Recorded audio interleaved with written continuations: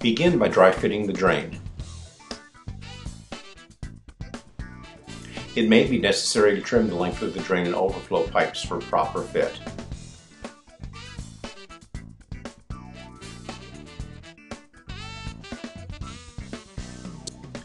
In this installation, the drain has been roughed in and the connections below the floor have been made as shown.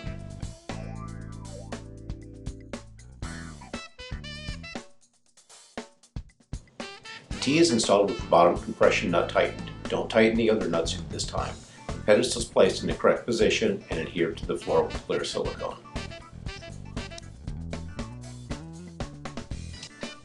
Note the play in the drain and P-trap assembly.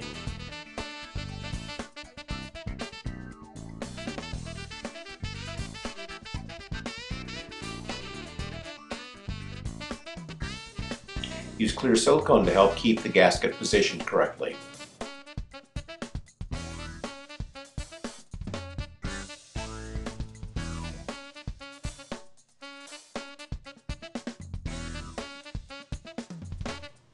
Use another bead of clear silicone on top of the rubber gasket to assure a watertight seal against the bottom of the tub.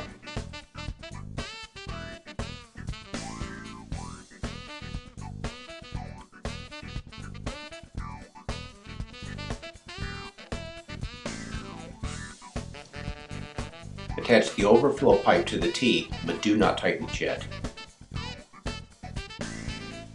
Carefully place the tub on the pedestal. On air baths, make sure that the air hose and water detector cables are not damaged or pinched.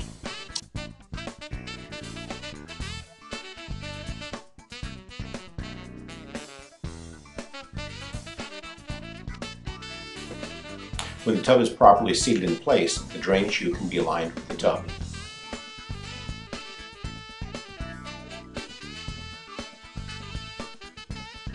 Apply a bead of clear silicone under the waste flange as shown.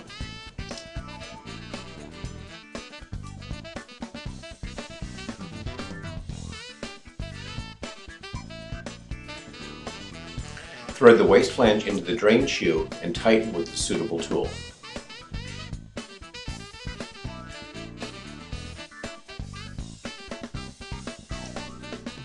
Clean off excess silicone at this time.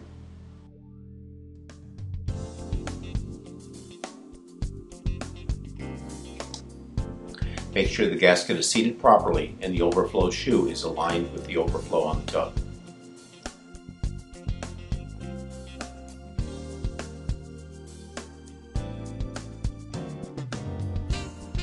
Attach the overflow as shown, making sure that you don't over-tighten the bolt.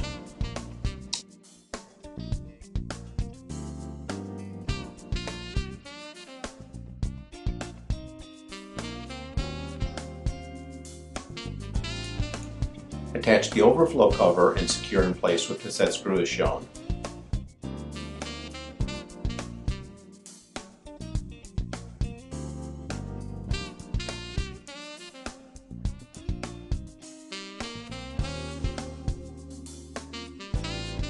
Thread the stopper and clicker into the waste flange as shown.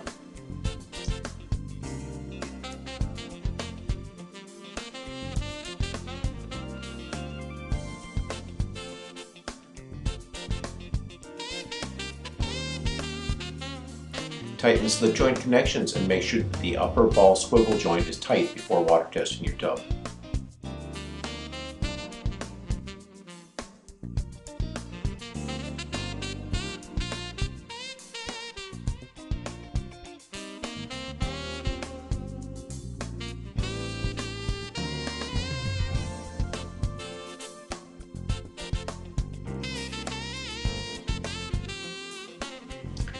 For safety reasons, the check valve must be located a minimum of 2 inches above the rim of the tub.